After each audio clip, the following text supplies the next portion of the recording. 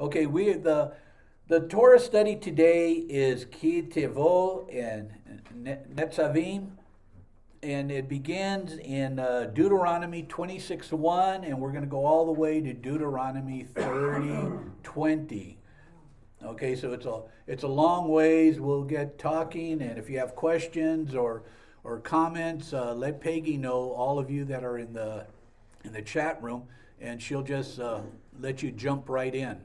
I don't have my chat on, so you've got yours, right, Peggy Sue? Okay. All right. So we'll get started now, and if you could join me in the blessing over the reading of the Torah.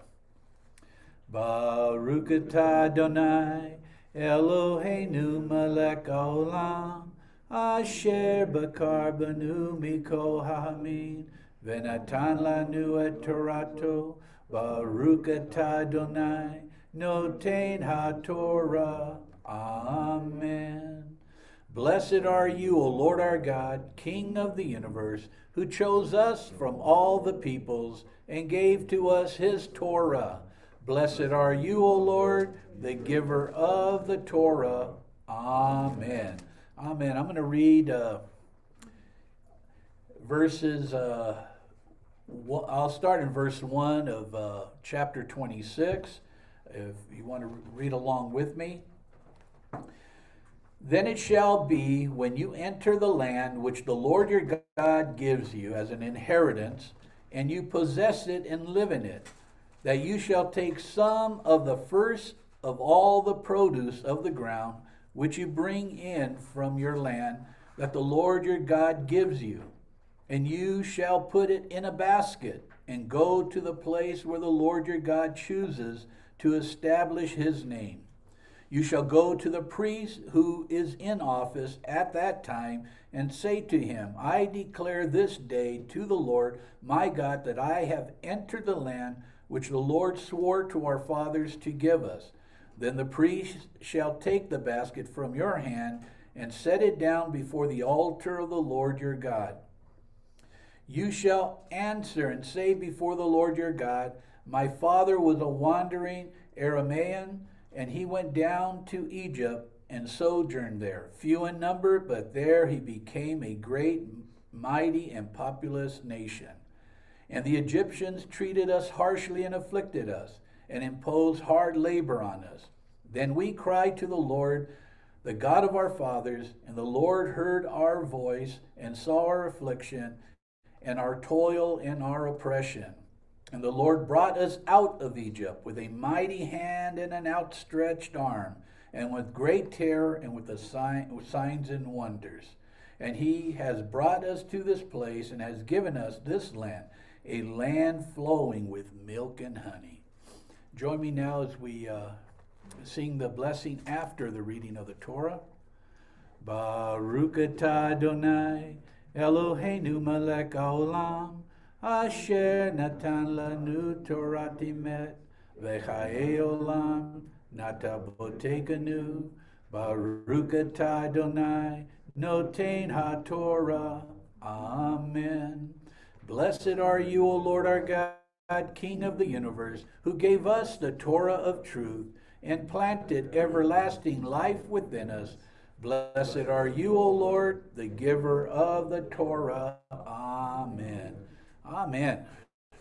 Amen. You know, there's so much more. We just read, a few paragraphs in 26, and this goes all the way to chapter 30, all of chapter 30. So there is a whole lot in there, and I don't know how it went last week, but were you able to cover 2 chapters? Kind of. Yeah, exactly. That's exactly it. It's like kind of, it's just there's just so much there, especially when you got a lot of different information there in front of you, not just reading from the Bible or from Torah, but there's just so much there. Okay, we're going to get started in Ki Tavo. Okay, Ki Tavo is Hebrew for when you enter, and that is your first fill-in. Ki Tavo means when you enter. And these are the second and the third words in the parashah. In this Torah portion, Moses instructs the Israelites regarding the first fruit offering. This week's parashah, Ki Tavo, includes in it a description of how the people are to live and obey God. Once they settle in the land. Right now, they are still in the land of Moab. They are east of the Jordan. So they still have not. But right here, there's many who believe that it's right. Well, the next parashah is the last day of Moses' life. And there's still 3 more Torah portions after that. But they believe that all of this is happening now right at the end of Moses' life. He's getting ready to go to be with his ancestors, and then the people are going to move across the Jordan into the promised land. Moses commands them to place in a basket the first fruits of their harvest and to present them to the priest at the temple. While doing so, they are to recite you may call it a story, a prayer, a formula, recalling that they were slaves in Egypt, freed by God, given the land whose first fruits they are now going to enjoy. They are to set aside a 10th part of their harvest for the Levites, the stranger, the fatherless, and the widow.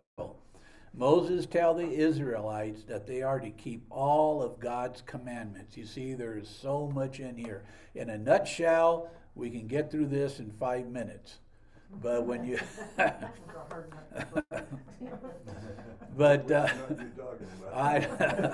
all of us nuts. Wing nuts. Okay, in verses 1 and 2 we read, when you have entered the land the Lord your God is giving you as an inheritance and have taken possession of it and settled in it, it says, take some of the first fruits of all that you produce from the soil of the land that the Lord your God is giving you. And they are instructed, place them in a basket. Then go to the place the Lord your God will choose as a dwelling for his name. Things change up, and I wonder if today it's don't put it in a basket, put it in a box and bring it before the Lord. Put it in an envelope. There's different ways that you can give an offering. The Lord is giving his children a land to dwell in, and he alone will. He says he will choose the place where he will be worshiped and honored.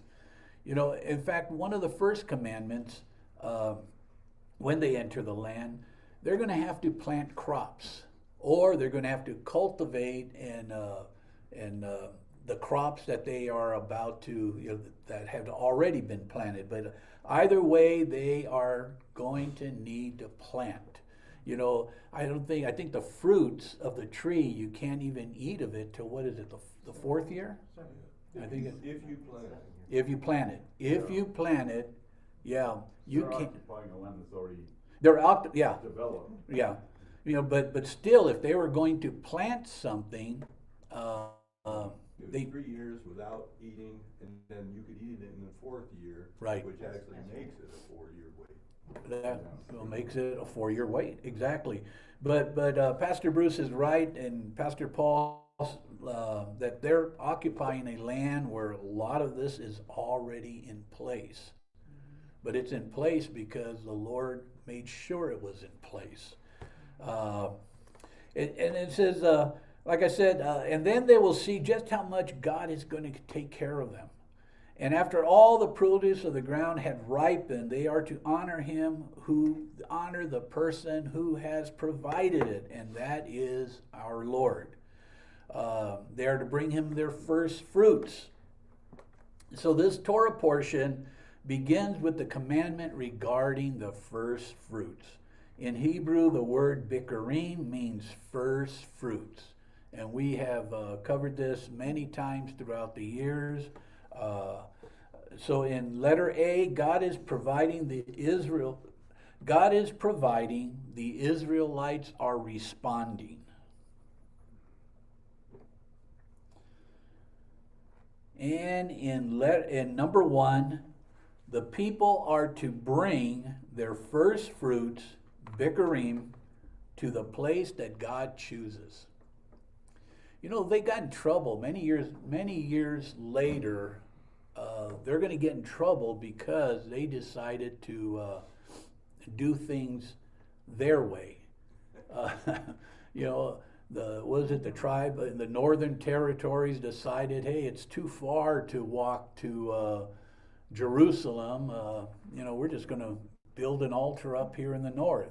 While that isn't where God chose his name to dwell, that wasn't where his temple or his tabernacle.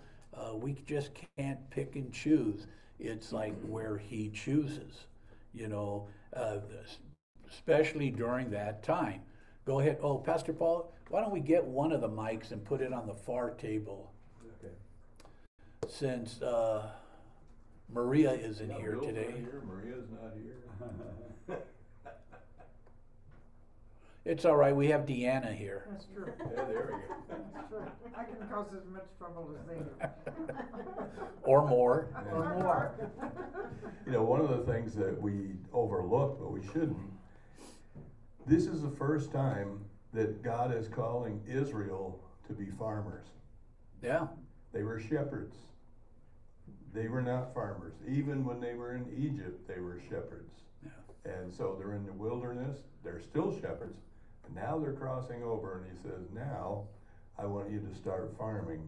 Right. That's a whole different lifestyle, Yeah. if you think about it, because when you change, and that's an interesting thing to consider, when you change lifestyles, that means you are learning a whole different way of living, and your experiences are not the same as raising animals. Right. You know, I mean, it corresponds with us when we come to faith. Yeah. And we cross over because we have a whole different lifestyle that begins. Amen. Amen. You know, I was speaking to one of the gals here in our congregation, and she was telling us about how roughly 10 years ago she belonged to another congregation, and there was a gentleman there that moved out into the high desert up near the foothills, and he just started planting and building sukkahs and all this. And she said, and she goes, and I asked him, I said, well, what are you doing this for? He says, I don't know. He says, I was told to do this, to get ready.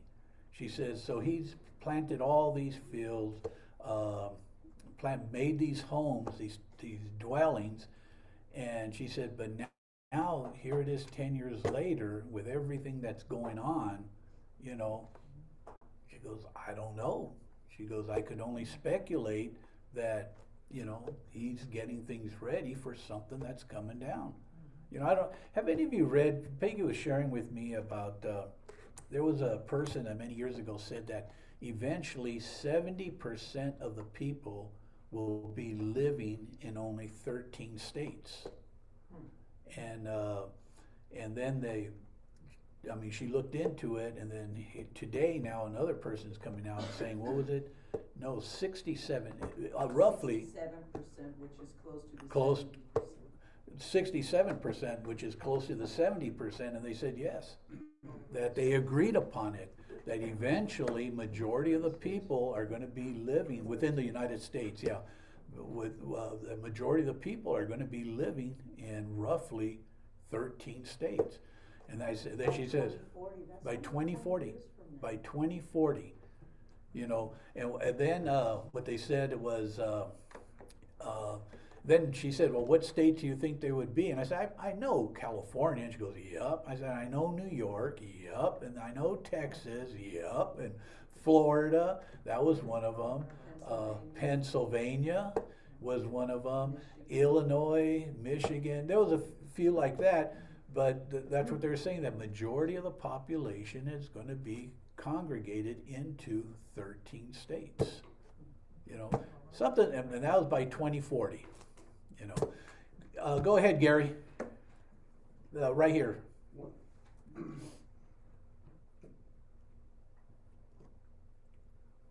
One of the stratagems of Sun Tzu was that if he knew the strategy or plans of his enemy, he would win every single time. Mm-hmm. What's his face doing buying up all the farmland across the United States? Yeah. Yeah. When you think of COVID, the Delta variant, the mandatory vaccines that are from government, military, travel, it's just encroaching left and right. Yes. The printing of fiat cash and the inflation is what, 30-40%, heading towards a financial collapse. I mean, you can see all these things coming, Right. and the enemy knows what it's doing, and it's not even bothering trying to hide it anymore. Yeah. Yeah. And for the most part, we as a body are doing nothing. Yeah. We can see it coming, but are we getting ready for it? Are we preparing for it? No. And my question is why? Yeah. You know, the spiritual warfare is upon us already, and we're still Hibernating.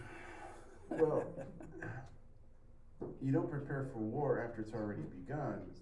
Yeah. And as a watchman, I've been saying all along, Yeah. something's coming, and it's getting very, very close. Was what you were saying. We're all saying it. We can see the writing on the wall. It is coming. Yeah. Okay, you talk about your friend. For some reason, 3-4 years ago, God gave us land. We planted trees. Why? I don't know. Yeah. It's coming. Yeah. You're absolutely right. I mean, I was sharing earlier before the Torah study that my daughter had to quit her job because she is required to get the vaccination.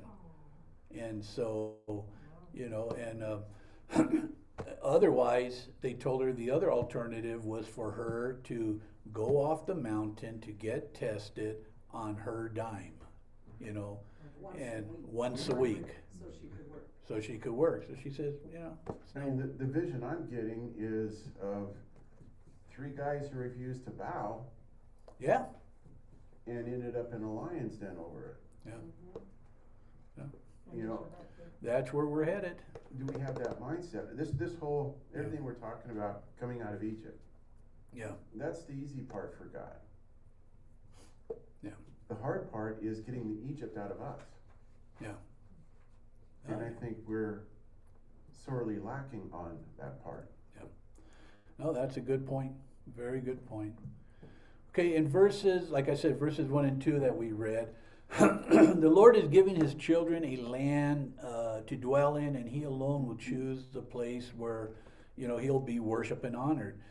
The Torah portion, like I said, begins with the giving of the first fruits, the bikurim.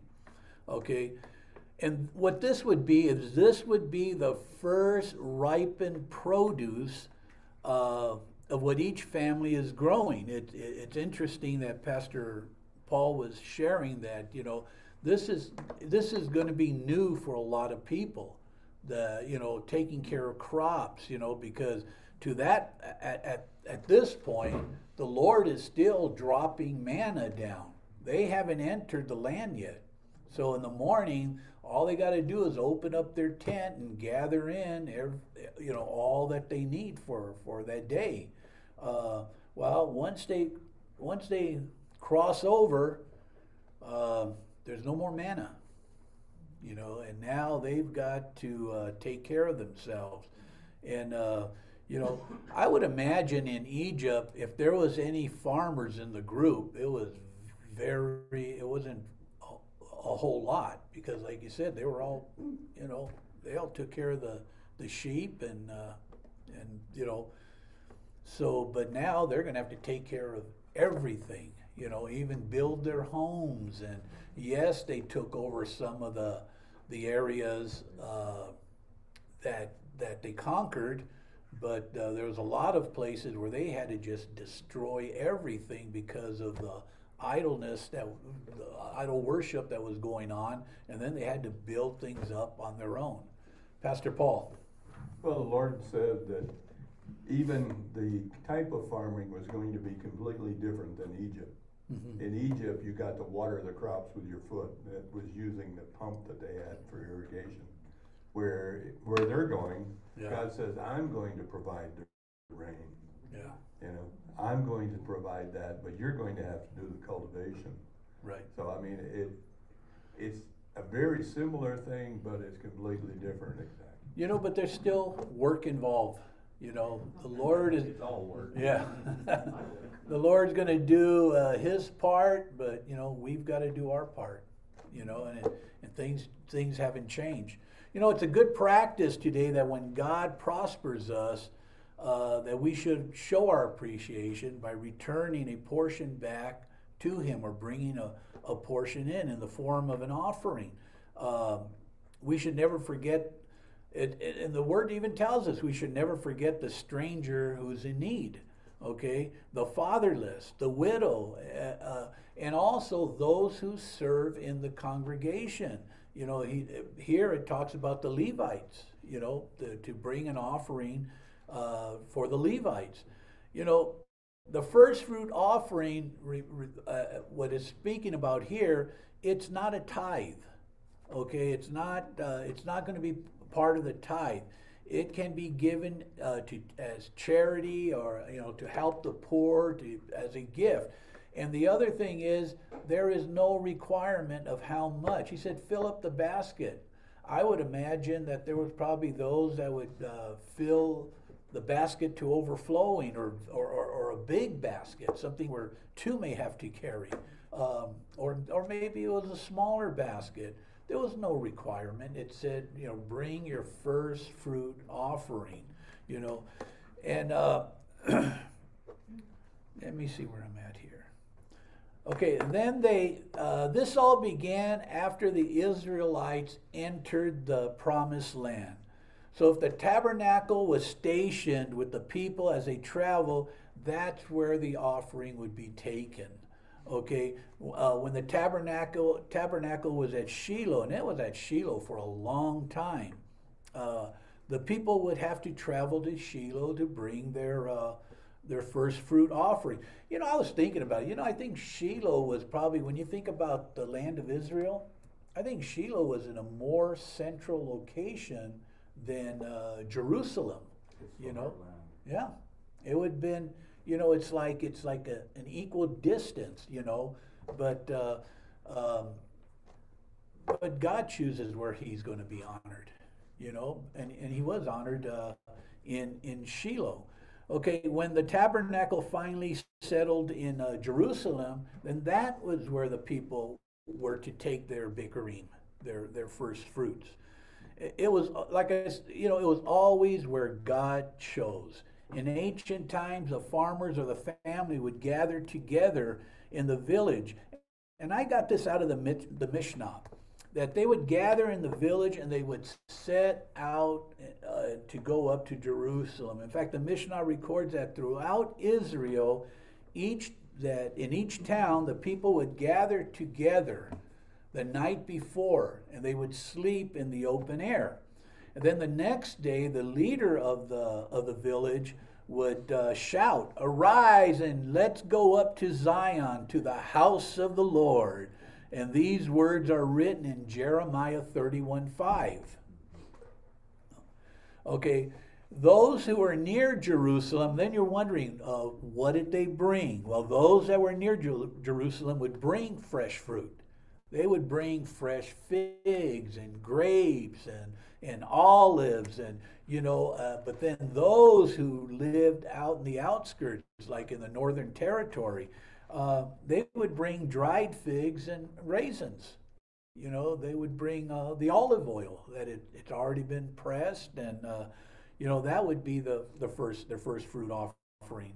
But the offerings were always from the 7 species, which are wheat, barley, figs, grapes, pomegranates, dates, and olives.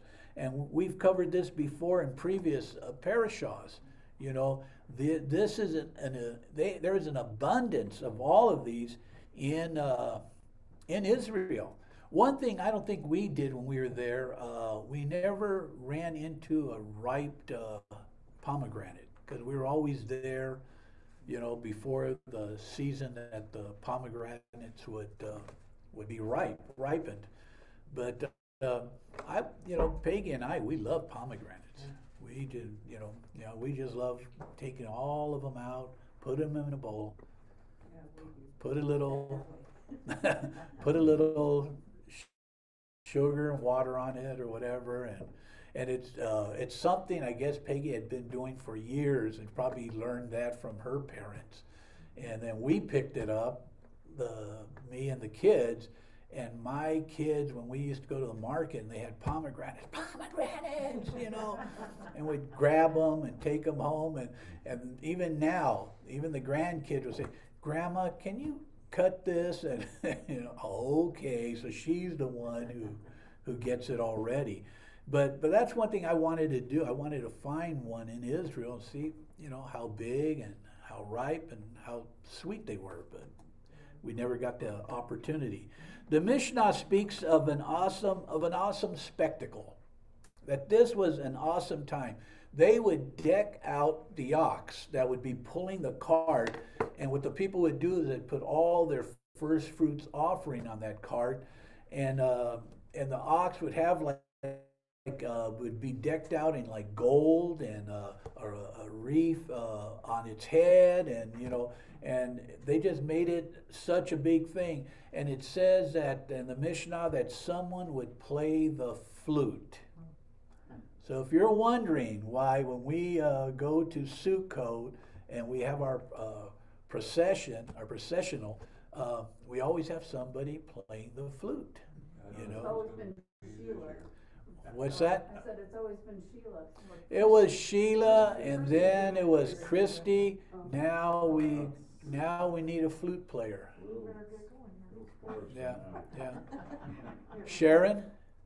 Oh, I thought you were raising your hand. I thought you were volunteering to play the flute. You wouldn't like that. And they said that this would be played. Now imagine this. Yeah, imagine this, if you're in the Northern Territory coming all the way and going up to Jerusalem, and all that time, it's like a caravan just going.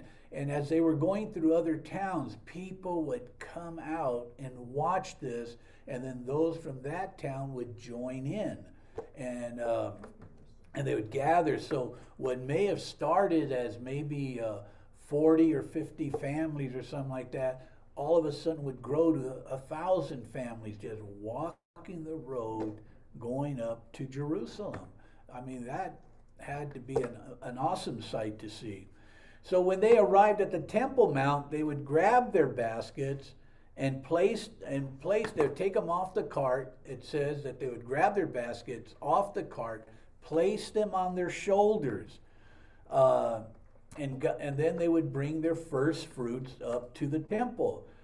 Then we are told that both the person offering the first fruit and the priest together would wave the basket. They would wave the basket. And the Torah tells us, in fact, we read it today, that the person who brought the offering would then have to recite. And this is what they recited. And that's in Deuteronomy 26:5. My father was a wandering Aramean, and he went down to Egypt and resided there. Few in number, but there he became a great, mighty, and populous nation. And the Egyptians treated us badly and oppressed us and imposed hard labor on us. Then we cried out to the Lord, the God of our fathers, and the Lord heard our voice and saw our wrenched condition, our trouble, and our oppression. And the Lord brought us out of Egypt with a mighty hand, an outstretched arm, and with great terror, and the signs and wonders. And he has brought us to this place, and has given us this land, a land flowing with milk and honey. And now behold, I have brought the first of the produce of the ground, which you, Lord, have given me.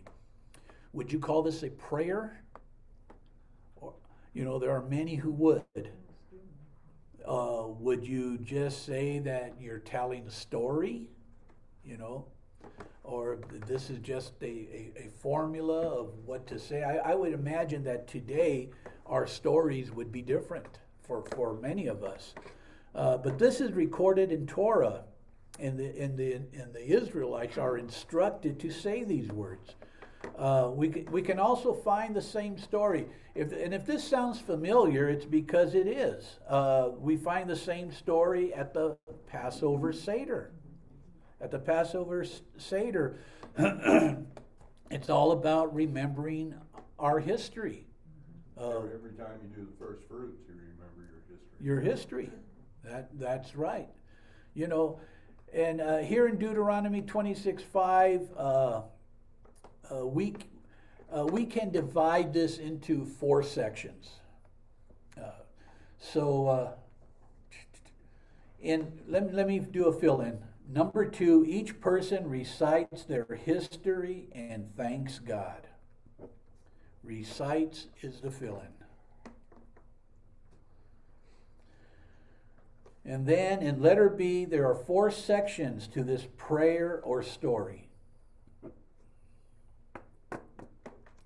Okay, we can divide this, like I said, into 4 areas or sections, where the first one would be where we came from. And think about your life, where you came from. Okay, the second one would be where you have been. Where you came from and where you have been might be 2 different things.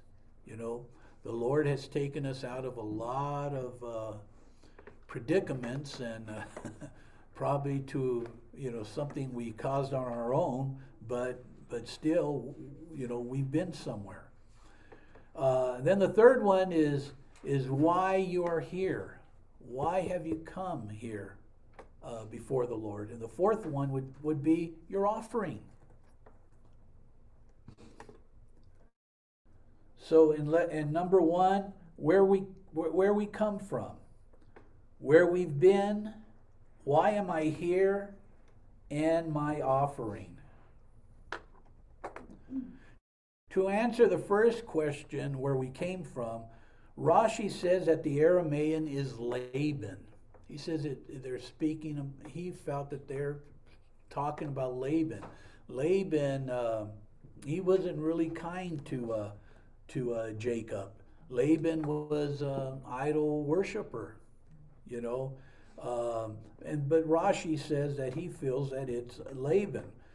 Rashbam, the grandson of Rashi, felt it was Abraham, since he was born and raised in the most eastern part of Aram. He felt that it was Abraham, and Abraham did go down to Egypt, But still, there's a third study. Ezra, the Torah commentator from about the 1100s, he felt that it referred to Jacob, who went down to Egypt, few in numbers, and grew to become a great nation. And I think the latter 2, you can debate who the Aramaean is. I tend to go with Rashbam. I think it's Abraham, myself. Yeah, I do, because where that... Use the microphone. Okay. Share it. Yeah, where Abram came from, right, was Aram. Yeah. That was the territory name. So when we say he's a wandering Aramea, I don't know how to say that word. Yeah. But Yeah. Then we identify where he came from, and that's what Abraham was. Yeah. So, well, what does it say? Of the Chaldeans? Yeah. Yeah. And I mean, I think the major point here is this is one thing this is one of the few places where we have instructions for the individual Yes, It's about yes. an individual and not about the whole group. Right, right. And so we're identifying ourselves with that situation personally. In other words, we started at nothing, Right. and this is what God has done for us. Yeah. You know, it's our story. Yeah. I started here as whatever, Yeah. and by grace of God, I'm where I am today. Not that Right. I'm, here, but I'm certainly far from Yeah. where I was. You know, we have to be not because we do want more for ourselves, for our family. We always want more for our children, but we have to be satisfied. The Lord has. We all have a story. You know, with me, I was raised in housing projects. That is where my family lived. You know, and if you don't think it's rough growing up like in a ghetto area and housing projects, it is. But I really feel, looking back, that I was protected, and so there's a lot there. And then it wasn't until we were both about 28 years old that we really made a commitment to the Lord, and things led one thing to another, and this is where we are at today, and I'm blessed, and I think we have to all realize how blessed we are. Yes. Go ahead, Sharon. Well, you were saying that, we've read this before, and you mentioned Abraham and Laban and Jacob. But, I think this is one of God's primary ways of teaching us that he has something he wants to say, and he repeats it. Yes. It's not just once and that's it. Yep. He repeats it, he repeats it, he repeats it in different stories, in different people's lives. And he's trying to get across, a much deeper point, Yeah. that it's kind of neat the way he teaches. It's not like the letter of the law, but it is the spirit of Yes. the story. What is he saying? What's he teaching? Yeah. And you're absolutely right. And what the Lord is showing us is something that's contrary to what is going on today. He is showing us, don't forget your history. This is where you came from. And yet today we live in a society that there's a lot of people out there that they want to rewrite history. They want to rewrite history without God. Rewrite history. We're talking about, I was mentioning to Tila today about, she went to go see the Flight 93 Memorial. And like I told her, those are heroes. Those are people that should be honored, but yet we live in a country now that they want to rewrite things, and I would imagine that they would probably even want to tear down that memorial. Yeah, it was really something, because when we were standing there, and I got very emotional, and I'm not an emotional person, but I got very emotional, and I could hear the Holy Spirit saying, history shows you my faithfulness. Amen. Because with all of that went on, there was a lot that was prevented, and yet when we go there, you can't help but just getting involved with the spirit of what God was doing. Amen. His faithfulness. Amen. Yeah. Amen. So, and I think, Sharon, you hit it, and it's, there is just so much here that God is telling us, and what we're going to do even in the next parashah, there's some things that the Lord makes known to us. Yeah, there are things that are hidden from us, but there is so much that has been made known to us. That's what should be taking all of our time. We shouldn't be spending time on when is the second coming. Oh, I calculated it, and it's at this certain time, and it's going to happen when it happens. So let's see. Whoever but on this, whoever it's referring to, if it's Jacob, if it's Abraham or Laban,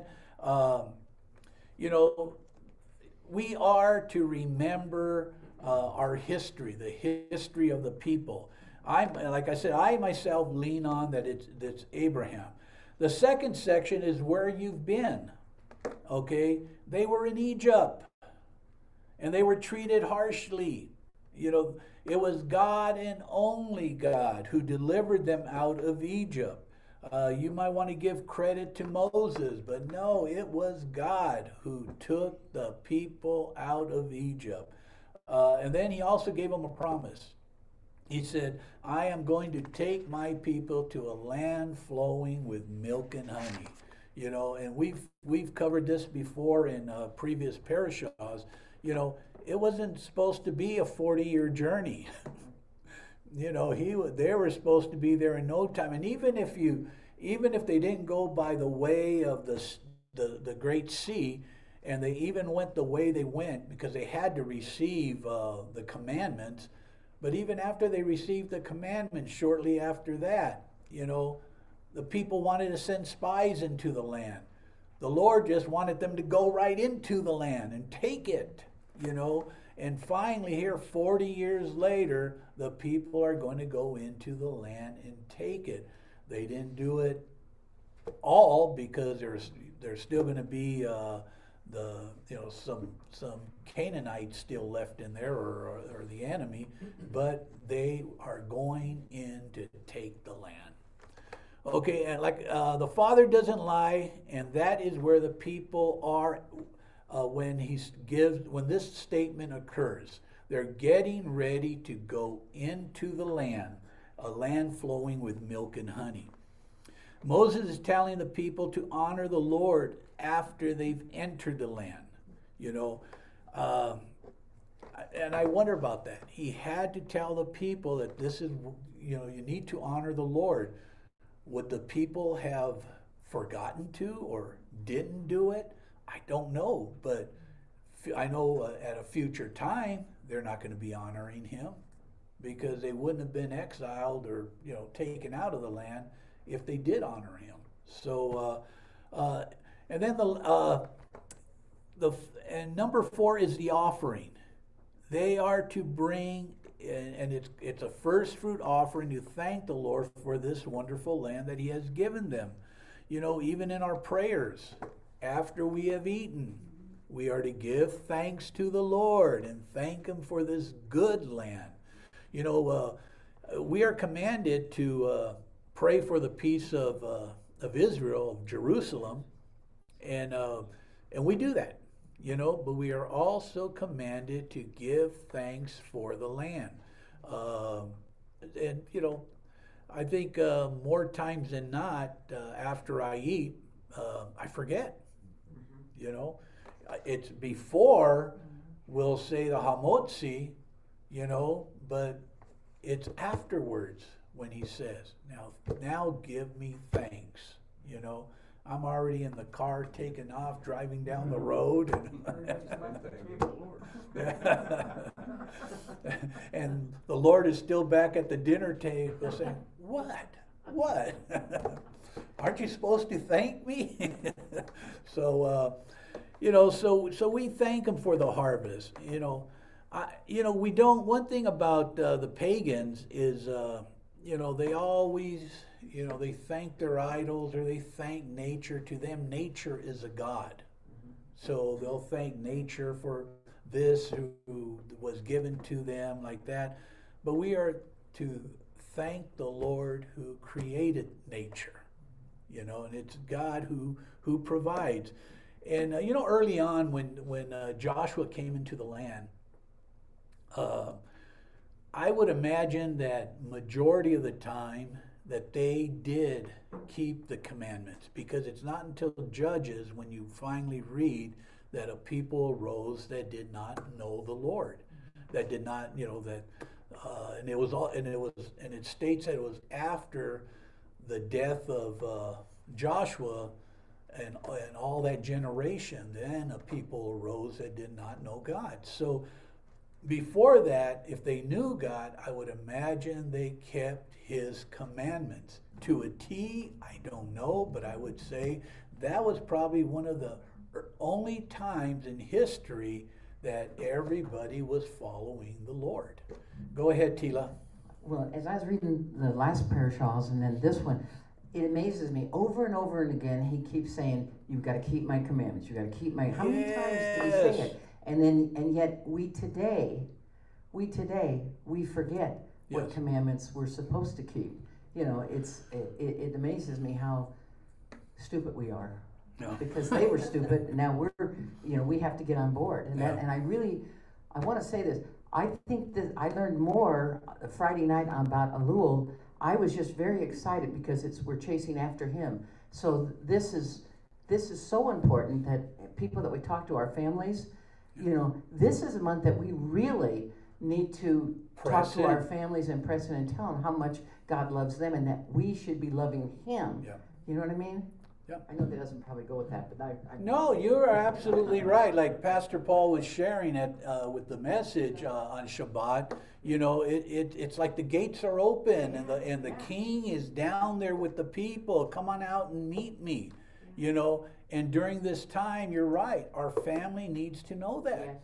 That the Lord is available. He's with the common folks, and come on out. And eventually, the door is going to shut.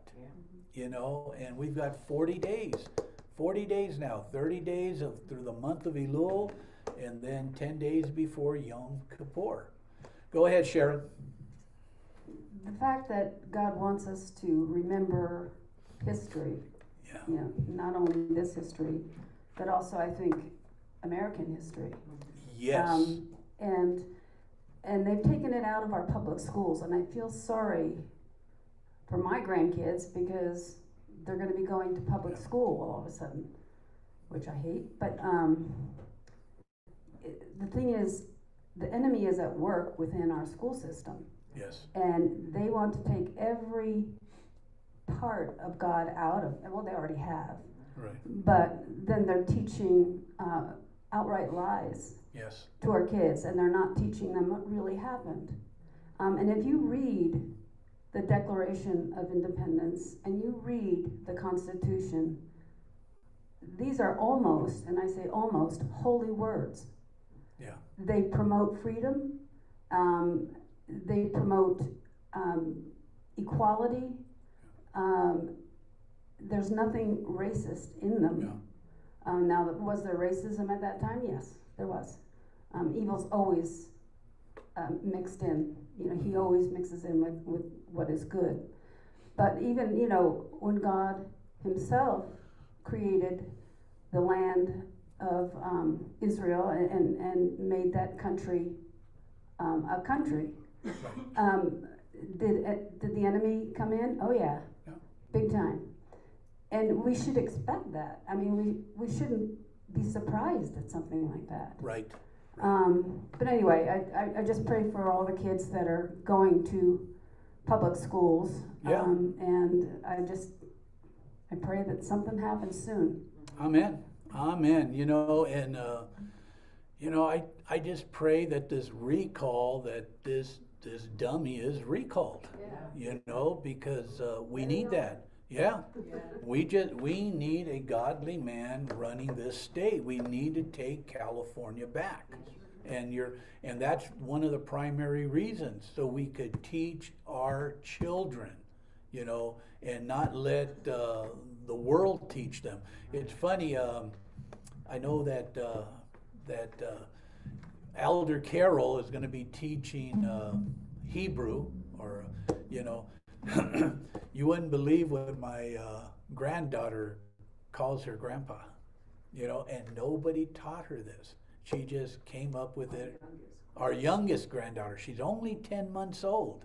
So all you get out of her is the baby talk, that, whatever. But when she sees her grandpa, she says, Abba. Abba. Yeah. That's cool. That's just, You're not too proud of that, are you? I am very proud of that. You're turning red. Yeah. I am. All that is.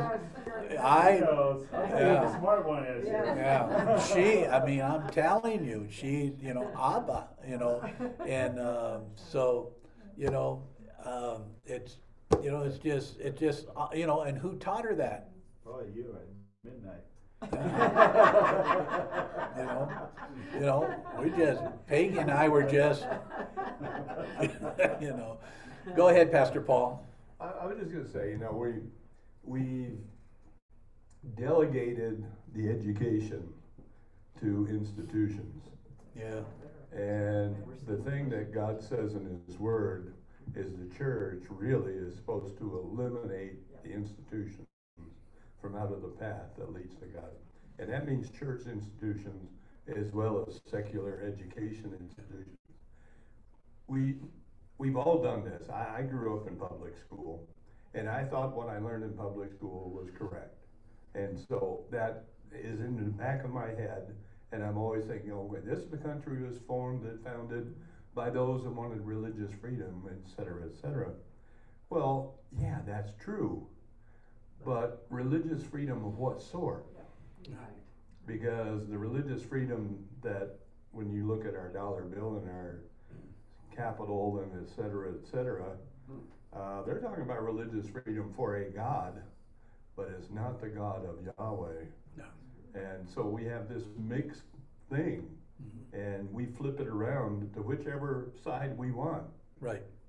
So, we really need to train our children Yes. and our grandchildren from the education standpoint of what really took place. So that, because, we hear things and we go, well, they're taking the, God out of the schools and whatever.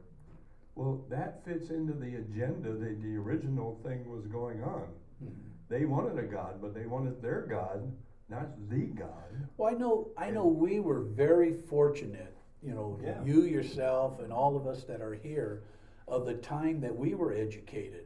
Because today I would say, I might be a little, generous with my percentage, but I would say today at least about 75% of what they're teaching is incorrect.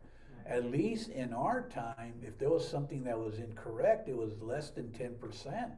Because I don't know about you, when I was taught the history of the states or the geography or the presidents, all this stuff, it was accurate, and I really enjoyed certain subjects in school, like history, so I think when we learned about the war, now they're going to try to teach that really the war didn't happen. Give me a break, So I agree with you to a point there. I just think that, I think we were taught the best that they can do. And today, you're right. I think we need to pull our children out. Go ahead, Pastor Bruce. I think the biggest difference between when we were growing up and now is they were honest mistakes for the most part when we were growing up. Now it's an agenda. Yes, And it's on the purpose. agenda is what comes out of hell. God loves the sinner, hates the sin, right? So it's like you can have a homosexual in your congregation. That's not the worst sin in the world, according to Proverbs. Right. Right. But you cannot tolerate the agenda. We've had both here. Oh yeah. We've had practicing homosexuals, and we've had people that are practicing the agenda. And it's the agenda, and right now the agenda is to pervert everything that we're learning. Whereas in our time it was not an attitude of the heart. It was, for the most part, honest mistakes. Also, I was going to say, as we approach the end, one of the things that God is going to do, and we see this in the whole Bible outline for life, God has always been tribal. There's no way around that. He's tribal. The whole Bible is tribal. Okay? So what that means is God calls his tribe or I should say tribes, because that's what we call congregations, together, and we really need to create a subculture. And I think we're on the brink of that right now for those that have an ear to hear.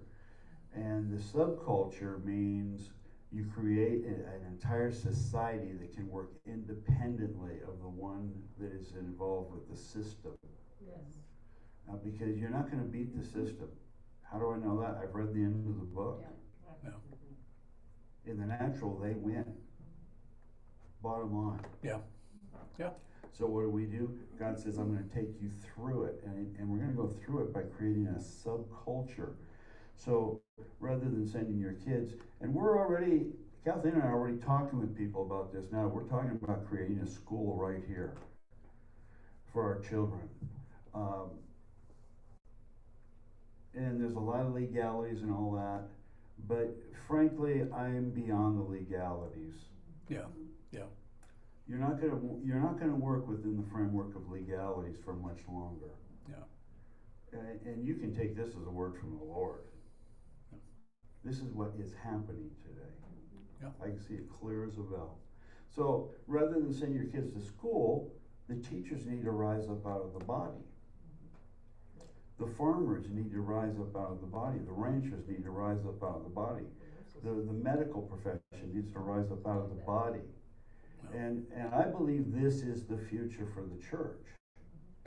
And so I think every person needs to be saying, well, what am I? Well, maybe you're a seamstress. Listen, you're not going to be able to buy clothing. All of a sudden, a seamstress becomes a very Valuable. essential part of your subculture. Yeah. So I think that we need to really start looking at that. The builders. Every profession has something to bring to the table, and Israel has originally lived on this principle of the kibbutz. Yeah. And that's what a kibbutz is all about. Everybody brings what they have to the table. Yes. Yeah. So I think we can start looking towards that end. That's not going to happen overnight, and many people are going to have a hard time breaking away from the system. Yeah. Oh, absolutely. Yeah. Good We word. don't have to start a school. Yeah. We can have a place where homeschoolers can meet here, just like they do at Lake Gregory. Well, that would be like, They don't Yeah, have but a it's, school, Yeah. but they. it still Yeah. comes under state auspices. yeah, Deanna was saying we don't have to start a school. We could just have a place here where the homeschoolers can meet, but we still there's still things that have to be done, and if somebody gets wind of that, hey, we're homeschooling here, they're going to want to pull their children out of public school and bring them here, especially with, as Pastor Bruce was sharing, it's an agenda. And it's an evil agenda. So let's go on. There are many rabbis that believe that the section that we're reading, it's only for the land of Israel. You cannot take this out of Israel. So for 2,000 years, there's no place to take their bikurim. They don't. Convenient. Oh, it's convenient. Oh, yeah. And they don't. They could take it right to the synagogue. They could take it, to the church, a messianic church that we are. We waive it here when we have our Shavuot service. We waive our first fruit offering. So spiritually, I think everything we can take, because if you're grafted into Israel, which we are, all the laws also apply to us. So that's what and that's what the rabbis want to see. They want it to, it's only for the Jew and no one else, but here in these Torah portion, we're going to see it's even for the sojourner, for the person that attaches himself to Israel.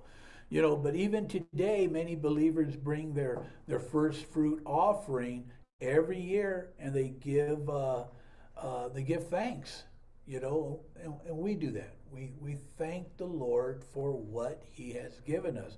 I don't think it's a problem to when you receive something, thank the Lord and give an offering. Okay, go ahead, Pastor Paul, and then I'll move on. Okay. Just talking about this portion in regards to tithe, and we bringing our offerings and so on and so forth.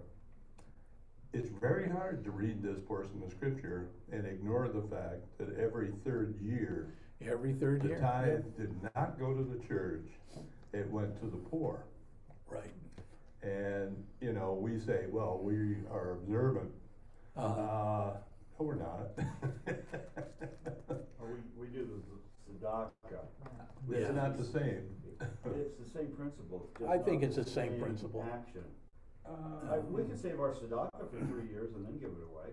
Right. But, Yeah, we don't want to do that, because if we did that, all those that are in need at that time, they're not going to be able to receive. And if we gave all the tithe, Well, see, we wouldn't run that's the church. difference about how God set His thing up. Mm-hmm. You know, He set it up, and it's not that difficult. It's pretty clear that no matter what, everything, because see, we take a tithe and then people give offerings.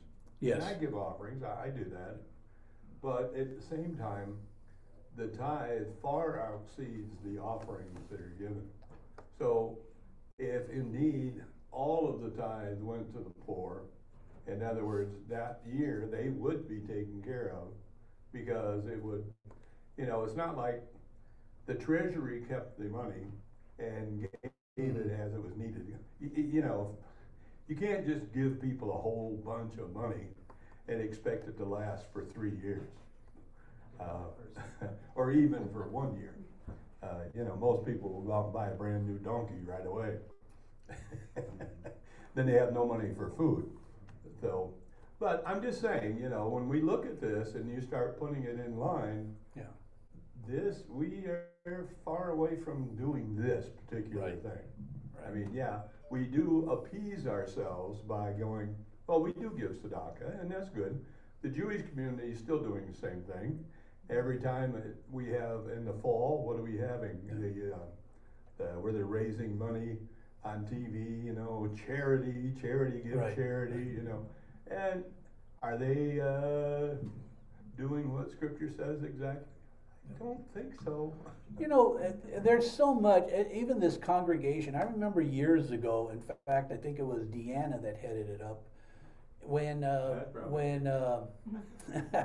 when there was a group that there was like 1 million coins or something like that, and they were collecting this.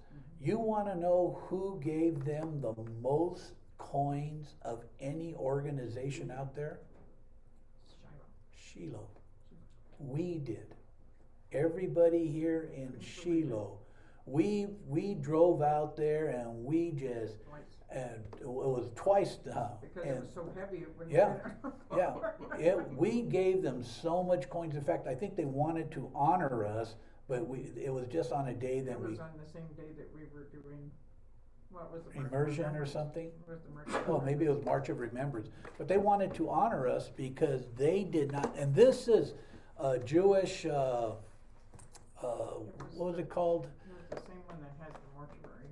Yeah, but this was a Jewish organization that put this out to all the Jewish congregations, all the synagogues out there, but the most they received was from this little messy 63,000 coins. 63,000 coins from Shiloh up here on the mountain. They said, "Who are you?" Yeah. We had to explain. Yeah. So, but you know, we bring in an offering like that. We give, you know, we'll do things like that. It may not be what Torah is exactly, but in the spirit, it's right on. So. It was Sinai. Sinai. Yeah. That's right. Sinai. Okay. Go ahead, Well, I just have a Deanna. question, and I know that the word says to keep it. Does it say keep it for a year? Because these were fresh fruits and vegetables, weren't they? So how would they? Well, no, you don't keep it. You're bringing your first fruits up, So, and so they did it every. I'm trying to understand how Pastor Paul is saying you save it every 3 years. You give them every week. You would give it to them, and they save. Well, it's like the first and third. No, what, I don't know. because remember we're talking about produce. We're talking about Yeah, I the produce from the ground. Right. So Whether it's Yeah. storing up grain or storing up Yeah. whatever. We have to realize that they still had a monetary system. No. And so to sell produce, sell it to other countries, sell it to other people, you ended up with a financial money situation, so you could do that. I don't know how they actually did it. Only thing I do know is that in this portion of scripture, this is very important that God says, you are going to be able to do this. You are to keep my commandments, all of them, and it will not be too hard for you. yeah. So I don't know how they did it. I never studied to find out exactly how Right. did they do that. I don't know. Okay, go ahead, Peggy. And the question is for Pastor Paul, because you say it's a tithe. Was it a separate tithe? Was it a tithe to the poor? Was it the main tithe that they always take? I don't know, what does the scripture say? I don't know, that's why I'm Says- asking. So that's why I'm saying there I don't- were different tithes. I don't think it called- So to say that, we're not giving the whole tithe on the third year, it was a separate tithe, is what I'm thinking. And I Yes, didn't yeah. read the whole thing. You know what? And you're right, because it says like a tenth of this and then a tenth of that, and then it goes on. So it's a portion of it. Okay. Go. Let Sharon. What is it? Well, it says tithes. Here, Sharon. Oh, And where are you reading from? the Chumash. But Deuteronomy. Yeah, let's see, 26, Oh, no. 12 is 12, that? starting Yeah. at 12, I That was believe. the answer, 26, 12. Tithes must be taken from crops, according to a 3-year cycle. Every year, the first tithe is given to the Levite. There you go. During the first and second years, Ma'aser Shinai, the second tithe is taken. It has a degree of sanctity and must be eaten in Jerusalem. During the third year, instead of the second tithe, a tithe known as the Ma'aser Ani. So there's a lot of tithes talked Right. about here. Right. And it just goes on, and it's very confusing, actually. You know what? And you're right, because I know that I have the collection from the first fruits of Zion. And you're right. I think there's like a list of like about 10 different tithes. Yeah. Pastor Bruce, were you going to share something? Yeah, I was gonna.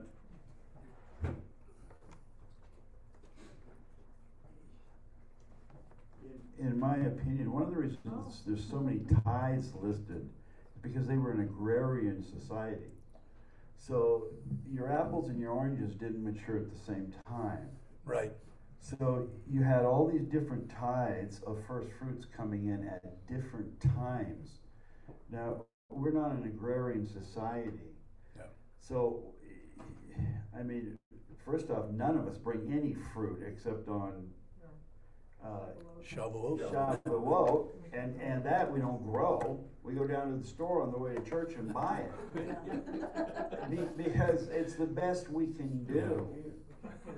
Are you letting our secret out? You know, not mine, yours, you know, but I think we have to understand that, the New American, I think, words it really well. It says, in verse 12, when you have finished paying all the tithe of your increase in the third year. So the tithe always comes first. The tithe belongs to God, period. And we have to really break down the wording here, because offerings are different than tithe. Mm-hmm. And then as you bring your offering, it goes to the Levite, to the stranger, to the orphan, and the widow. So it goes into the temple to Be dispersed out. to be dispersed out the way it needs to be dispersed. And there's no percentage that goes to the Levite, no percentage goes to the stranger or the orphan or the widow. Yep. It's just all part of this. But it's after you paid your tithe. So also, we're dealing with individuals here. We already made that point, that this is the first time God is really speaking to individuals, not the whole congregation. So the individual is to pay their tithe, and then that year, if you're gonna stick, you know, if you're gonna adhere strictly to the understanding of it, has to be this third year, then you're gonna give your offerings to the Levite, the stranger, the orphan, and the widow. So that goes a little bit beyond the tzedakah, although for us, the tzedakah covers all four of those things. But if you're gonna make it a special offering, then probably what you should do is stop giving your offerings to all the different places where you give offerings now, and in the third year, bring it into the congregation so it can be dispersed out differently. Right. Yeah. Just a thought. But we have to, I don't think you can get, I love the scripture, David dying on his bed when it says he fulfilled all of God's plans for his generation. And I am so big on that. We have to figure out, how does this work for us? Yeah. Because much of what we read, even in the Brit Hadashah, doesn't work for us. It's an impossible situation to do it the way they did it. Right. You know, I mean, there's a lot of issues. You know, I had a conversation with a former member of this congregation. And what happened is he stated, why do we give to other people when there's a need in this congregation? And he said, you shouldn't be giving the money out away, or it should always stay right here. And this is what I told him. I said, to the stranger. I said, so if there's a need out there, we've sent money before out to, to other people that are in need, It's just, I think we have a very good, the person that's involved with a lot of our giving, or the people that are involved, you need to understand, they pray about this. They seek the Lord. And then when it goes out, once you know it, that many times we get a praise report back that, I needed this. How did you know? And so it's, I think the people that are involved are doing a very good job of distributing the tzedakah. So go ahead, Gary. To touch on a lot of what Pastor Bruce is saying,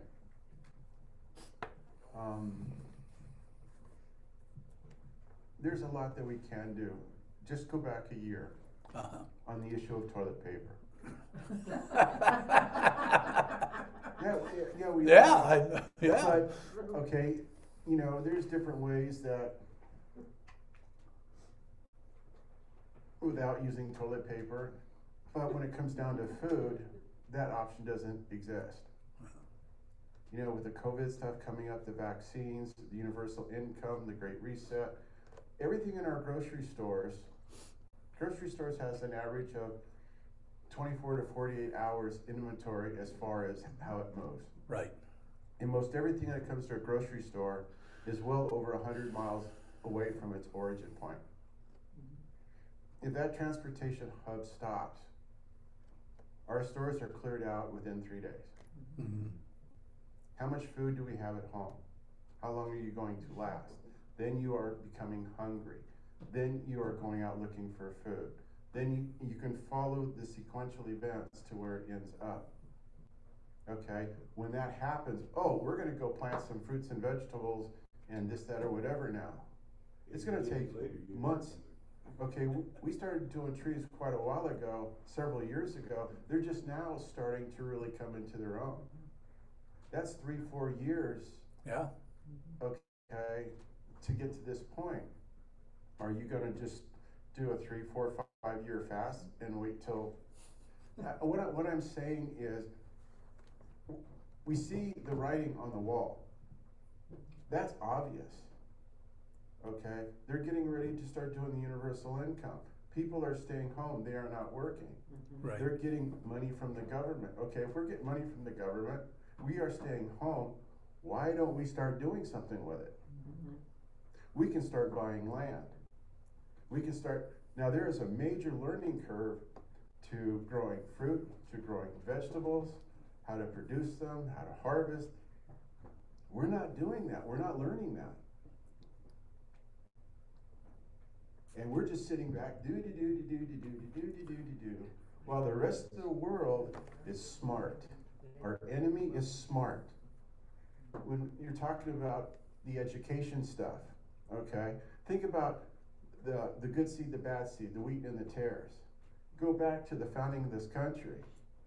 Yes, let the good spiritual people grow with the ones with a hidden agenda. Let them grow together. But then the tares start slowly overcoming the wheat. They start choking it out. That's what's happening now. Using Bruce's example, okay? We need to start coming together and forming pockets of the wheat and keep the tares out. But we're not doing that. We're just sitting here. We're going on week after week, month after month, year after year, with our heads in the sand, thinking it's all going to go away, pretending it's going to pass us by, and it's not. You know, I feel like I see this vision in my head. Noah's up on the hill saying, you know, guys, it's going to rain. It's going to rain soon. Yeah. But once that door closes, there's nobody else getting on the ark. Yeah, that's a good analogy. And I see the clouds coming. Here, let Peggy go first. No, it's Kent. Okay, do you want to unmute him and let him speak? Can you hear me? Yeah, I could hear you. Right. Well, what they're doing now with the education here in our country is they're trying to discredit our founding fathers. That would mean this is going to be banned, right? Oh yeah, you absolutely. This is, and when this is banned, the United States. So when your kids or grandkids come back to you from public school and start arguing with you that this is evil, you'll know the time has come, you know. Yeah, exactly. I think the time is here. Yeah. Yeah. Thank you, Kent. You're absolutely right. Right. Yeah. And Debbie? Julia said she could outgrow fruit. I'm moving to Calamasa where Julia and George are, so. Go ahead, Deanna. Well, my thought with, when Gary said that we get out the tares and the wheat to separate, but the Lord also says the harvest is ripe, the workers are few. So now's the time, I think, that we have to be really evangelizing and telling people, because we can't just be concerned about ourselves. That's not the way He wants us to be. He wants us to go out and tell others, because the time is when people are going to want hope, and they don't see it in the world. They're going to want hope in a salvation, in a Savior. Yeah. No. Go ahead and hand it to Sharon. Sharon first, Pastor Paul or Bill, let me have it. I thought he walked out. Vince, here's an analogy for you. Against the wind. Well, for the last couple of years, the Lord has been putting on Bill and I's heart just to buy really good seed, heirloom seeds, non-GMO. And there's a place up in Sonoma, which we're up there quite a bit, that sells these seeds. So we've been kind of stockpiling them, mostly the kind that Bill's into doing microgreens, which produce within a week. Mm-hmm.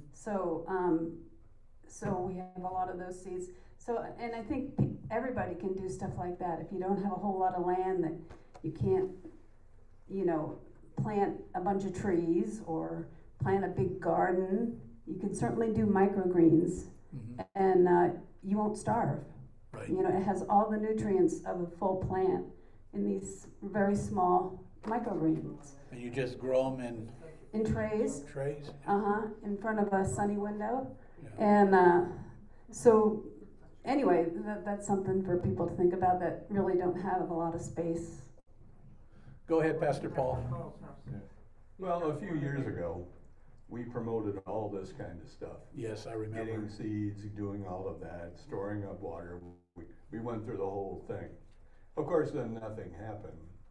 So, even with the water barrels, they were, when I got probably 20 barrels.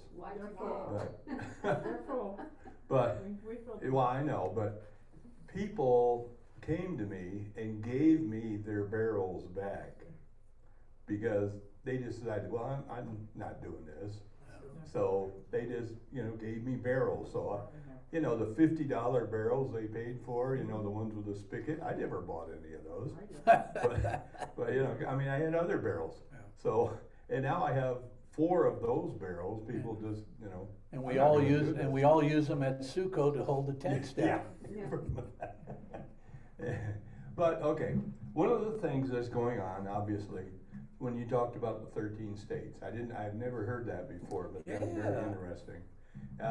But you do realize that President Biden has put out an executive order for all of the national lands, BLM lands, to expand 30%.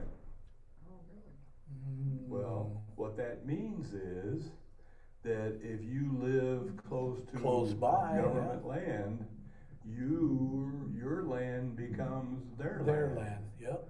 And see, the reason why that the government's doing that, and the same thing with Bill Gates buying up all the farmland and all that stuff, it literally is to control. I mean, that statement, "You shall own nothing and be happy," is really the undergirding agenda that's being promoted. Right. And it's not going away. And, for me, I'm thinking, tell me what the states are where everybody's going to be, because I'm going to be in the I want to be in the other, what is that, the other 37? Yeah. Except, I was going to say except Hawaii. And the reason I was going to say that is my daughter just went there and she said that it's not what everybody thinks it is, And she said it was much like LA within the big city. She went within one of the big cities. She said, I could have seen all this homelessness in LA. People just camped out, but it's a very liberal, Hawaii is very liberal. So go ahead, Tila. Also, not only with everyone's talking about seeds and growing this and that, I took a course, it was a number of years ago, with the forestry, and you'd be surprised of all the edible plants and things that are out here. I made nettle soup. I made nettle soup out of nettles, the kind that sting your leg. Yeah. Okay, I made nettle soup, and it's supposed to be full of vitamin C. So there's a lot of things that we just don't pursue the knowledge of what is around us. Because right. Like this one forest ranger said, he said, you have a family. He goes, if you don't start preparing them now on what to eat, they won't eat it. The little kids, kids would rather eat a Twinkie than eat nettle soup. So there's a lot of other knowledge that we have out there that we're not taking advantage of. And you're absolutely right, Tila. Peggy and I went to the Grand Canyon and we took a tour, and our tour guide took us through the national park and where all the deer and everything were at, and he's showing us every single tree that the Indian would get their food from, how the bushes, how they would use the bush to knit their clothing and stuff like that, and baskets, and so you're right, there's just so much out there that we don't know. We just don't know. Okay, let me move on. The rest of chapter 26 covers the tithe and encourages the Israelites to keep God's commandments. The Israelites are God's treasure possession. And if they keep God's commandments, God will set them high above all the nations. And that's what we read there. They're going to be set high and above. They're not going to be like, they're not supposed to be like the nations. Right. You know, the nations are corrupt. They're evil. They you know, there's abortion, and there's just so much going on, while his treasured possession is better than that. You know, so in letter C of Roman numeral 1, the tithe and offerings, we are encouraged to keep God's commandments. Okay, and then in Roman numeral 2, we're going to talk about blessings and curses. And let's see if we can get through all this within a half hour. Okay, in chapter 27 and 28, they are the blessing and curses chapters. Moses tells the Israelites to build an altar on Mount Ebal, and they are to coat it with plaster and write God's commandments on the altar. The altar could not be made of cut stones. They had to use only uncut stones. In other words, just natural rocks that you didn't chisel away to see if it'll fit in perfectly. They weren't used. You had to just get uncut stones. Mount Ebal is near the city of Shechem. Shechem is believed to be right around 4,000 years old. And you might think, well, whoa, that must be or that has to be the oldest town or whatever in the world. No, it's not. It's not even in the top 10. So that tells you there's a lot more places that are much older. Jericho is older than Shechem. Abraham built an altar in Shechem, and that's in Genesis chapter 12, verses 6 and 7. Okay, so in number 1 of Roman numeral 2, Moses instructs the people to set up 12 stones. So instructs, and 12 are the fill-ins. And then in number 2, Torah is written on the uncut stones. Okay, now we're going to move on. Moses now instructs the tribes into 2 groups. Half on Mount Ebal and half on Mount Gerizim. And then if you want to just write this down, or if you want to look it up yourselves, the tribes that were going to be on Mount Ebal were Reuben, the tribe of Reuben, Gad, Asher, Zebulun, Dan, and Naphtali. Those were the tribes on Mount Ebal. And then on the tribes of Mount Gerizim were Simeon, Levi, Judah, Issachar, Joseph, and Benjamin. And it was God who chose what tribe was going to be on each mountain. So I know in the past people have come up, well, why did he pick these tribes on this mountain? Why did he pick the tribes on the other mountain?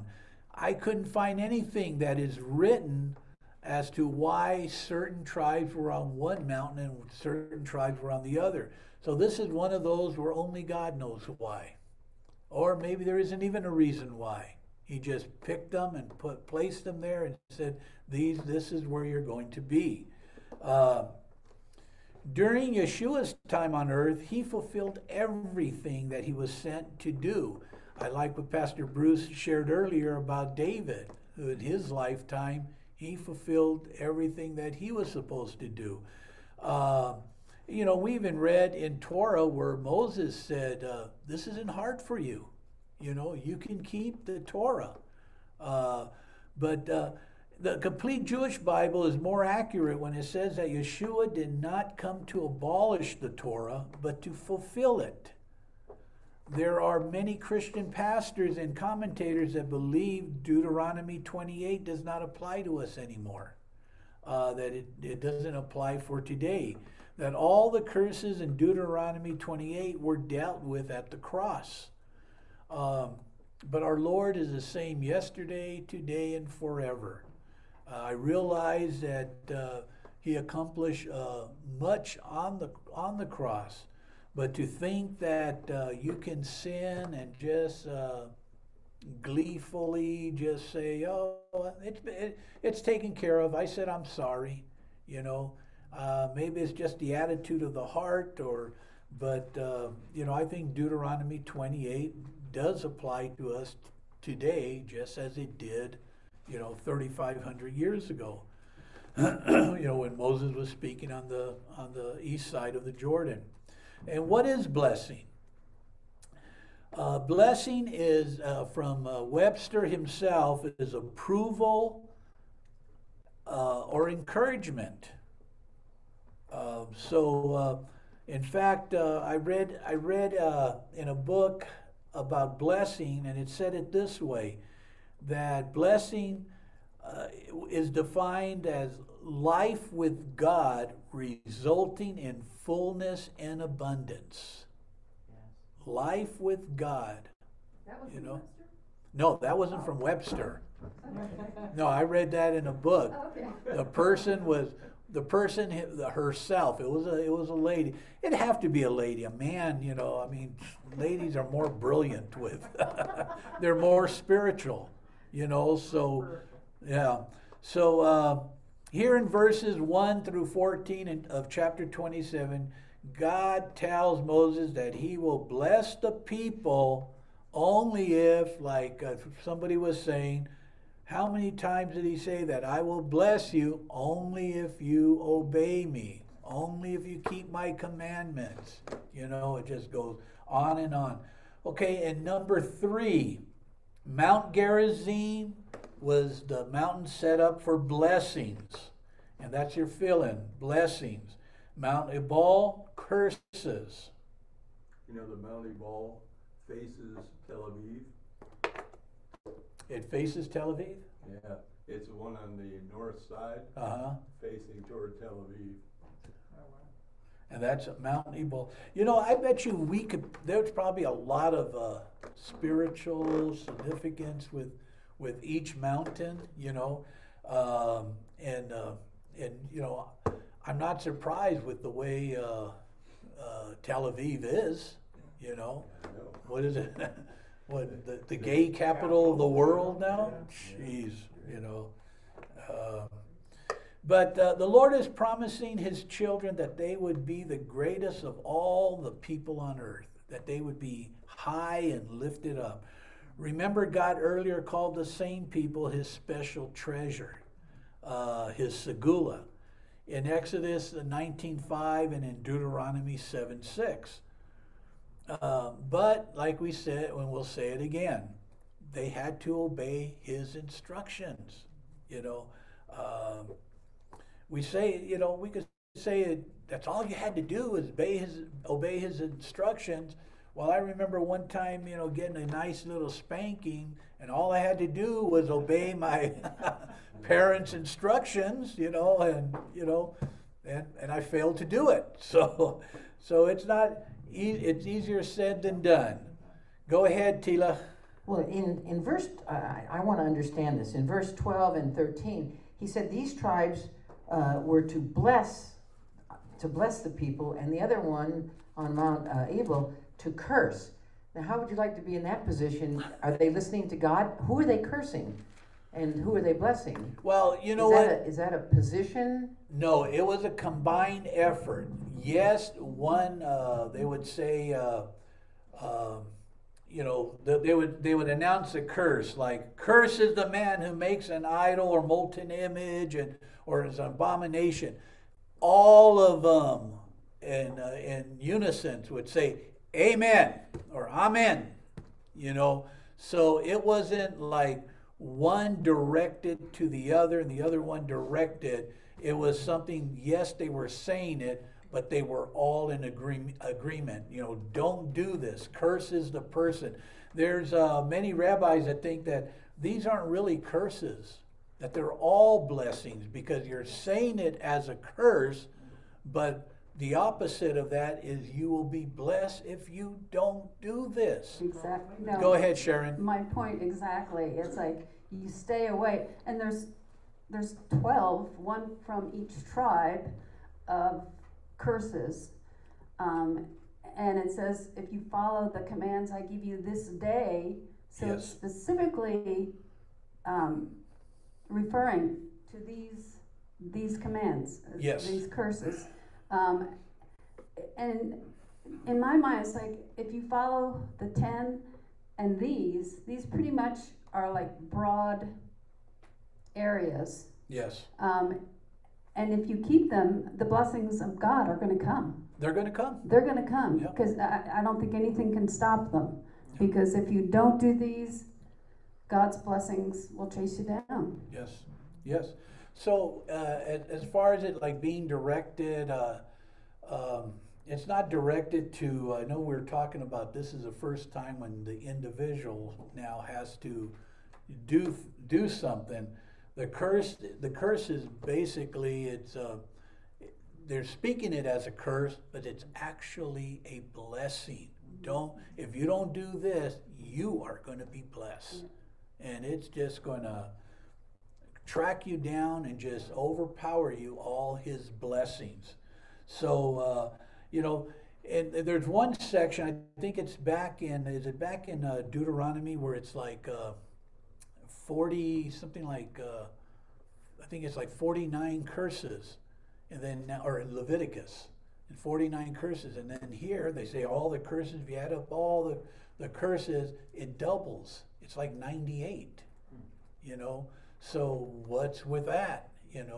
It's, but if we take this as all of them as blessings, boy, there's a ton of blessings there for those who keep God's commandments. Here we're saying it again.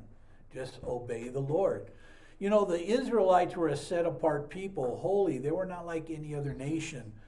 These blessings that God is promising them, but they have strings attached. They were conditional.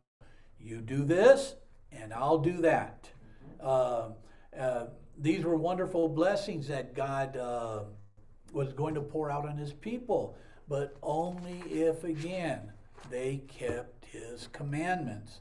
So let's, and then number 4, in a way, this was like giving and accepting of Torah that took place on Mount Sinai.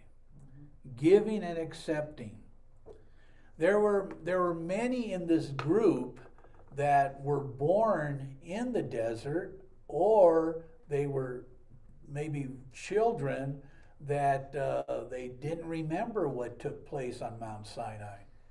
And a lot of the adults at that time, they have already died in the wilderness. So you had a new people group here, basically. And if it was about 600,000 men, there was a lot of people there. And so it's like giving of the Torah once again. All right. Let's see. And as we talked about in number 5, failing to perform God's commandments will eventually bring about curses. So failing and curses are the two fill-ins. When we start reading how God would bless the people, we read that there are 3 areas that God will bless them if they walk in his ways. One was military success. You can include even financial prosperity. We saw this right away when we read of all the victories, after they entered the land. They were given many victories. And you know that every single battle, the people would go in there and fight, but every single battle, God was going to bring them victory. They didn't have to rely on their skills. It was the Lord that was going to give them their victory. We see that with as mighty as the walls of Jericho were, the Israelites were successful in knocking them down and defeating them. I was teaching the children this weekend, and we were talking about the walls of Jericho. The walls, you know, we play with these little blocks, these cardboard blocks, and we build them up, and then the kids go and they knock it down, you know. Well, you know, what I was explaining to them, the Jericho, the walls were, you know, 20, 30 feet wide. You had homes on top of built into the walls, on top of the walls.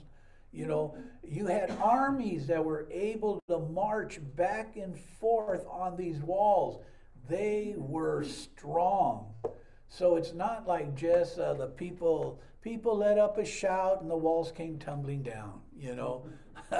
I mean, that had to be an enormous type of sound, or, you know, that the Lord just destroyed these walls. In other words, what I was telling the kids was, it wasn't an earthquake, or I mean, he could have supplied it, the Lord, but it was the Lord that brought down that wall. You're not going to bring down a thick wall like that, you know, by blowing the shofar, unless God did it, you know. So God was definitely involved. So, like I said, the walls were very thick. You know, the spoils of Jericho, who received the spoils of Jericho? Does anybody remember? God. Yeah, like Pastor Paul said, God. God, that was the first battle, the first spoils, they go to the Lord. Yeah, one person blew it. Go ahead, Sharon. Just going back to the curses and the blessings, they were definitely for the nation of Israel, but they were also for the individual specifically. Yes. And my question is, I think, is, you know, if you have a group of strong people that follow the commands, but you have a nation that has mostly fallen away from God, and in fact are kind of gnashing their teeth at God. Which way are you going? You know, which way is the nation going to go? Is it still going to receive the blessings because of the committed people within that country, or no? Yeah. No, that's very interesting because you know, what do they say? It rains on the unrighteous, just like the righteous. So you're right. You know, we're going to be, you know, if there's going to be a terrible storm that's going to hit this country, it's going to affect all of us. Except I lean on how He's going to protect us as we go through it. The individual who loves the Lord. Go ahead, Pastor Paul. Well, the deal about Israel has nothing to do with Israel. It has everything to do with God's promise to them. Yeah. That is the baseline as to why they will survive. Obviously, I mean, when you reject Yeshua, and just about all the Jewish community, I don't care where they are, what they are, have rejected Yeshua as Messiah. When you reject Him, and He says the only way to the Father is through me, there is no way for them except for God had made a promise personally to them that I will never forsake or leave you. And He's faithful, remember, even when we're not. So that's the baseline as to why Israel has hope. Now, along with that, we've joined ourselves to Israel. We've received Yeshua as our Messiah. Our difficulty is doing the things that God said that we ought to be doing according to Torah. Mm-hmm.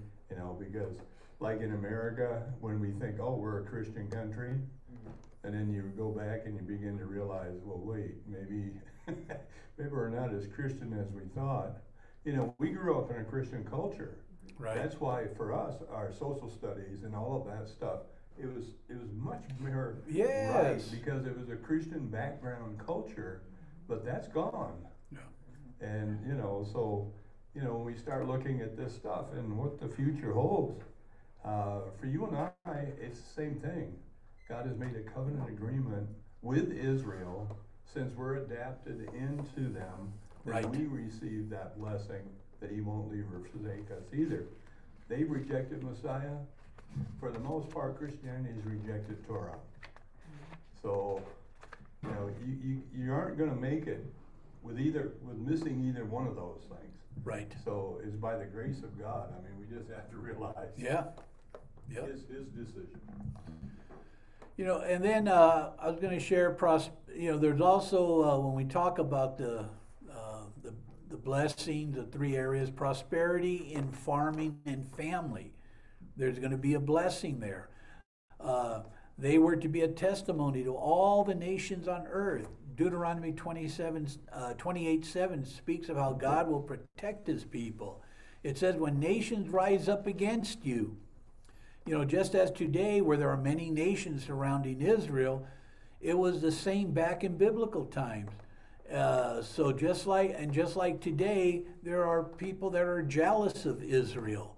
Nations were jealous of Israel back in ancient times too, because God was blessing them.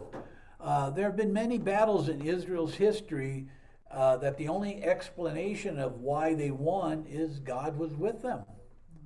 Going back to Jericho, to Gideon, and even to the 1967 war.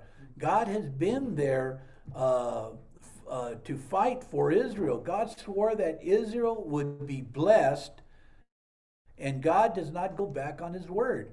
If anyone is going to blow this arrangement, it's not going to be God.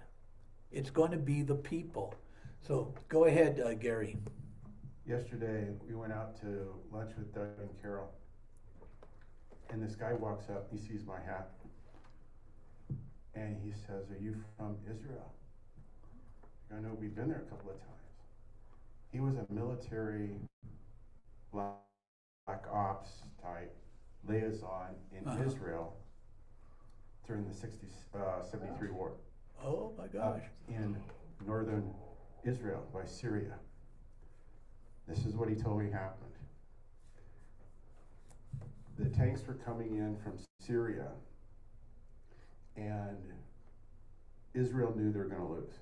They were being told, you either get out of the country or get into an Israeli uniform, or you're going to be shot as a spy. They were expecting to lose. He was with Moshe Dayan. Oh yeah. Okay. And all of a sudden, this IDF soldier comes barging into the planning meeting and looks at the map. And he says, the Syrians are here and here. You need to move your column up this way and around this way. You'll encircle them and you'll win. He said the guy's uniform was Israeli, but it was different. It had different patches and stuff on it. And he said he turned around and walked out. And then they went out to go get him. IDF soldier was standing outside. They said, where was that soldier that just came in here? He says, no soldier came in here. No one has come in, no one has come out. And then they came back in and said, you do the plan. And they won. Amen. Amen. Only with God. Yeah. This guy just came up to us out of the blue at the restaurant yesterday. And shared that with you. I don't know why I'm getting these little, but okay, I don't know how I'm going to top that, Gary, but Leviticus 20:26 says this about how God loves his people. Thus you are to be holy to me, for I, the Lord, am holy, and I have set you apart from the peoples to be mine.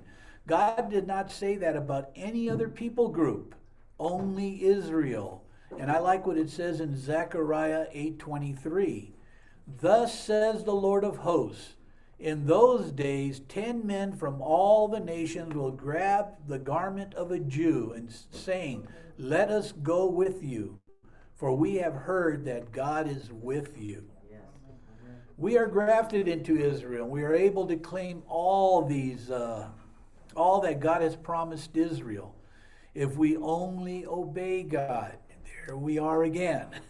The rest of the Middle East can truly know and receive what their cousins have if they embrace the God of Israel.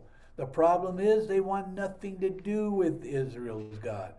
You know, our country has been blessed because we have embraced the God of Abraham, Isaac, and Jacob. But how long will that continue? You know, and I think Sharon said it really good when now, you know, we're a people group or a nation, you know, which is not following the Lord, you know, as a whole. Are we going to be punished as a whole, or is he only going to punish those who don't love him? I hope he just punishes those who don't love him, but I don't know. He never does that. Yeah, he never did. Yeah, exactly. So in verses 15 through 68, the curses are outlined. The people are warned as to what will happen to them if they're disobedient. All the promises listed in 1 through 14, they will stop. They stop because of not obeying God, so now they are under a curse. Everyone loves to hear about the blessings of God, but when it comes to the curses, no one wants to hear that, you know. So we are encouraged to focus on the prize that awaits at the finish line. Yeshua completed the race, and he is our example. Moses, the most humble man ever, completed the race. You know, Paul, who used to hate the followers of the way, became a follower of Yeshua, and he too completed the race. You know, if we decide to quit following the Lord, then what type of reward will there be for us at the finish line? You know, I would hate to find out, you know, but there is a lot of people out there that they do not want to follow the Lord, and a lot of them, unfortunately, are politicians. So, you know, I wanted to share this. You know, I've shared this before in another study. How would it be possible for a population that had at least 600,000 men to hear the reading of the Torah between Mount Ebal and Mount Gerizim, you know, and then everyone hollered, Amen, okay? But then I read in an article, and you can write this down. It's on BiblePlaces.com. BiblePlaces.com. And it referred to an experiment that was conducted in the 19th century by J.W. McCarvey. And it was, you know, during his tour of the Holy Land. He describes how these two mountains faced each other with their slopes being about 1 mile apart. And you think that 1 mile apart, how could you be on one mountain and holler or speak, and then somebody can hear you? You know, our mindset is today, you know, but with the biblical city of Shechem lying between them. On the side of both mountains, there is a deep semicircular recess, okay, which forms two natural amphitheaters where voices can carry for a considerable long distance. Okay, for his experiment, McCarvey stood between the two mountains. So he stood between the two mountains in a place where the Levites and the people of Israel would have stood. Okay, he said there was enough room there to fit over 600,000 people, and their families. He also goes on that one of his two companions climbed halfway up Mount Ebal, the other one climbed halfway up Mount Gerizim.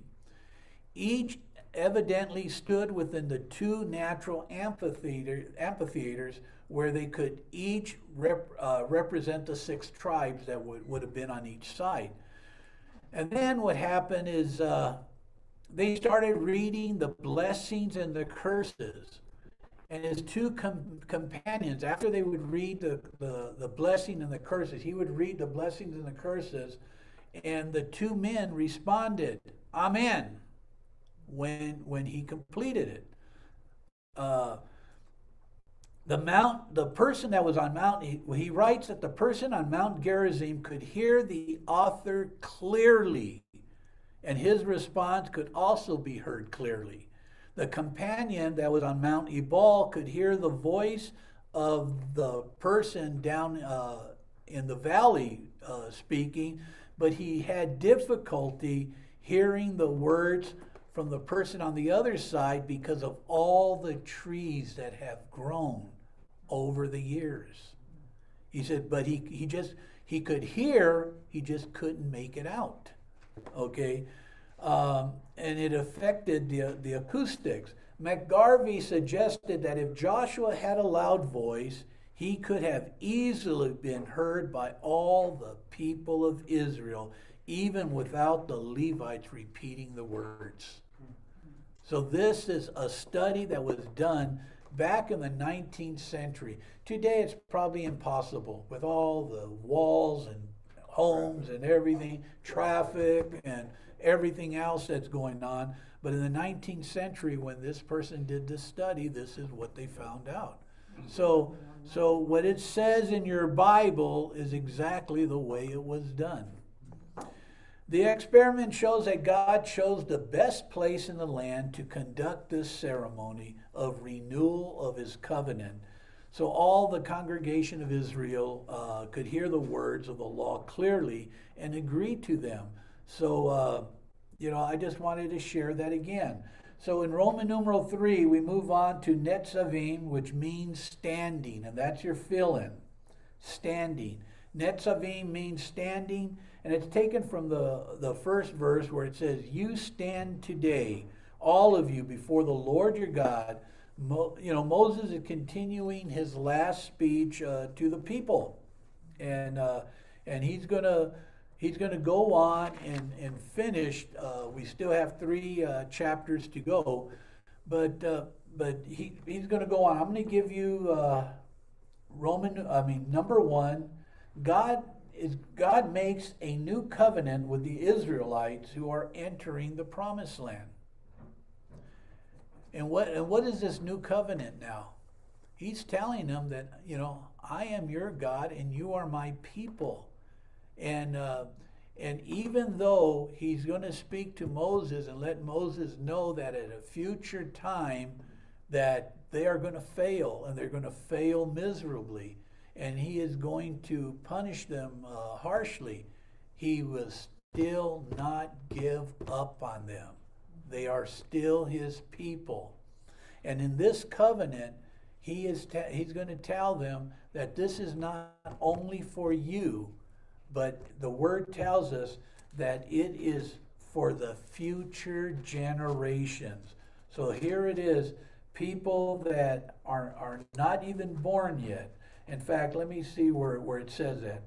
In chapter 30, so it shall be written, so it shall be when all these things have come upon you, the blessing and the curse, which I have set before you, and you call them to mind in all nations where the Lord your God has banished you, and you return to the Lord your God and obey him with all your heart, soul, according to all I command you, today you and your sons.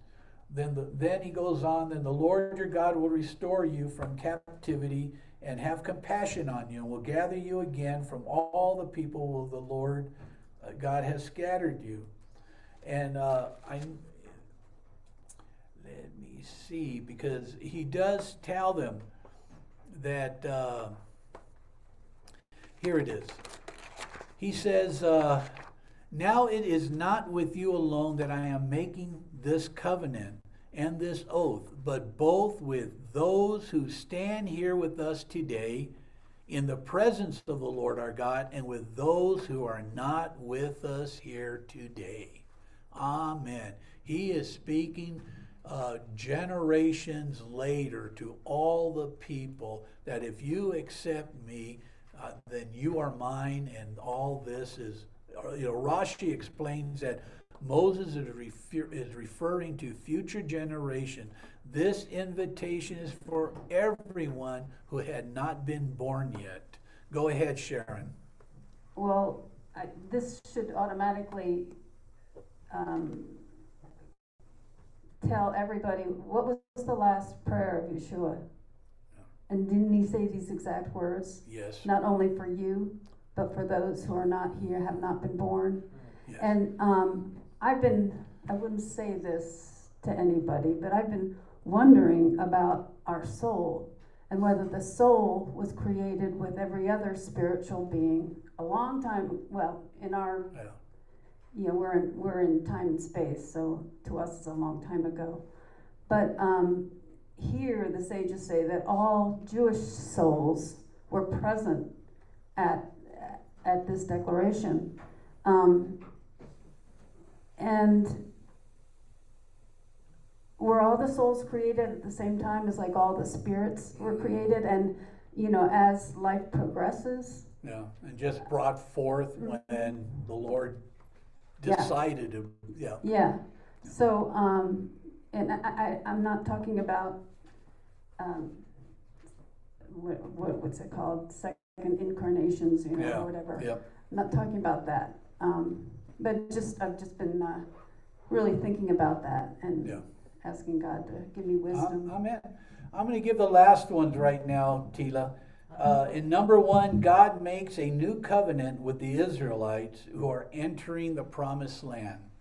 So the fill-in is covenant. Okay. In number 2, God may discipline his people, but he will never abandon them. Amen. God may discipline his people, but he will never abandon them. And then in number 3, God sets life and death before us. Choose life, blessings. How many times do we read that? Choose life. And then in number 4, Moses teaches us to love and obey God. All this is in verses, in chapters 29 and 30. And it's recorded in Deuteronomy 30, "This day I call on heaven and earth as witness against you, and I have set before you life and death, blessings and curses. Now choose life so that you and your children may live." Praise God, absolutely. So, the Lord is, we serve a wonderful God. If we want to bear fruit, then it calls for us to be obedient.